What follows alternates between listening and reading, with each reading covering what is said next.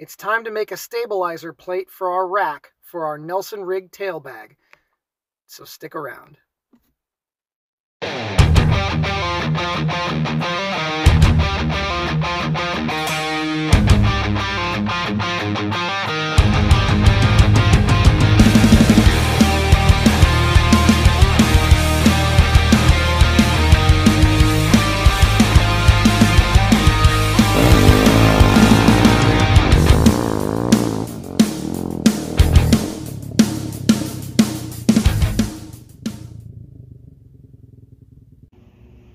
Okay guys, so this is basically what I've come up with. This is my little, we'll just call it platform for my 20-liter Nelson rig bag. I just want to make it a little more stable so it sits on there nice and solid. I'm going to make that out of aluminum. This is just a cardboard template, but this is basically what I came up with. I'll probably radius these corners here and on the other end as well, just to try and give it less chance that it's going to cut into the bag. But I'll slide the bag back on there if I can do this with one hand. Okay, and you can see up underneath there it gives a lot more support than it would normally. If you can see that, I don't know if you can or not. Hopefully you can. I'm trying to lighten it up. There you go. Yes, you can see it's a lot more supported than it would be with that little, like, I think it's only like 6-inch wide platform. This is 10 inches at the front, tapering back to 9 at the back, which matches the shape of the bag a little bit. So anyway, yeah, a little bit of progress. I'll show you the next stage here shortly. Okay, so this is kind of a quick little tip. When you're cutting this kind of stuff, you're trying to do radiuses with a cutoff wheel, which is like a 4.5-inch grinder cutoff wheel.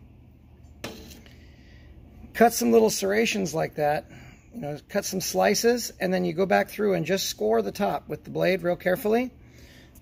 And then, this is especially with aluminum. You can do it with steel, but especially with aluminum. You come back with some vice grips, and you just break out the pieces. Sorry, I'm trying to do this with one hand. And you just come along and they just break right out. It works great. It's a great little tip. And you can come back, clean it up with a flap disc or file or something like that. Whatever you want to use. But anyway, yeah, pretty good little tip. These things will just bite them right off. Alright, so there we go. I've got 2 more holes to drill, but we've got it lined up.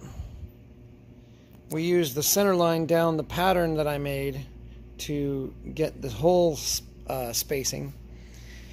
And then off of the thread certs, I measured from the outer edge to the outer edge with my caliper.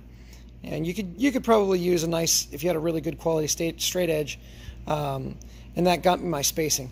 And you just go center to center, and there you go. Okay, so I just wanted to go over what I did here. These are just little thread inserts. They call them nut certs sometimes. I popped these in, and most of these were existing holes. 1, 2, 3, 4.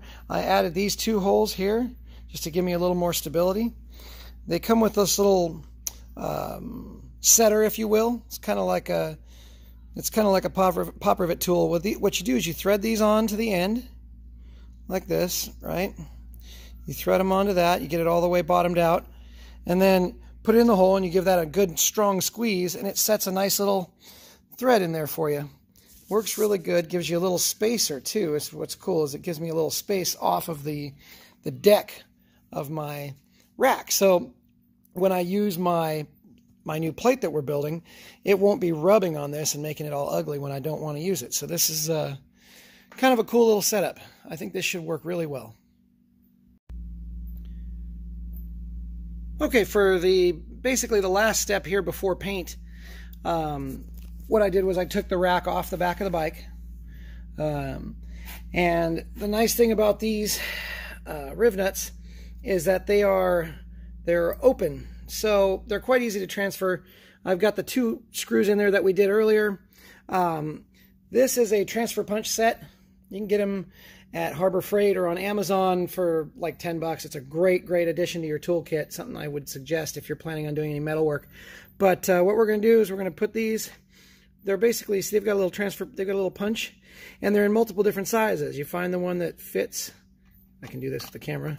Inside they're snug but not too tight, and then you just hit it with a hammer, and that gives you your hole position. So I'm going to do that real quick, and we'll be right back.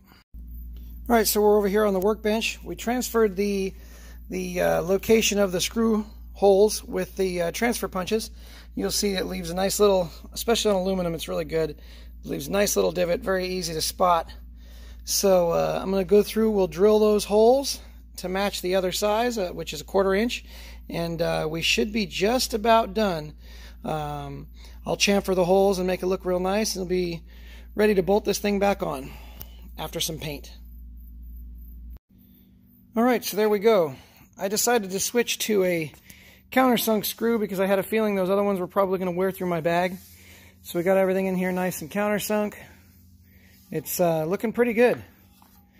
I'm still going to paint the plate and the grab rails with the gray that I have that matches the frame.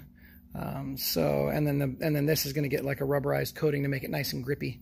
So anyway, that's where we're at. I'll show you the finished product when we're all done.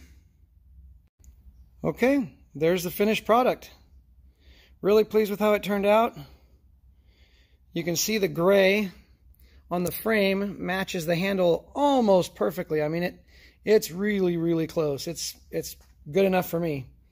Nobody will notice, that's for sure. It's that close. With the naked eye, it's almost indiscernible. So anyway, nice little rack addition. I always try to make stuff when I can rather than buy it. And plus now with this setup, I can pull 6 screws out and real quick with a drill, and then I've got a nice clean shiny rack that's not all scratched up on the back for when I want to just do some regular short distance riding on this thing. So anyway, thanks for watching. We really appreciate you guys liking and subscribing our videos, and all the comments too. We've been getting a lot of comments lately, so I really appreciate it. We just try to bring some information, some tips to people when we can, and it's just kind of a fun little hobby. And I'll give you a little tidbit. Coming up, we're going to be talking about this real soon, so stick around for that one. All right, thanks for watching, guys.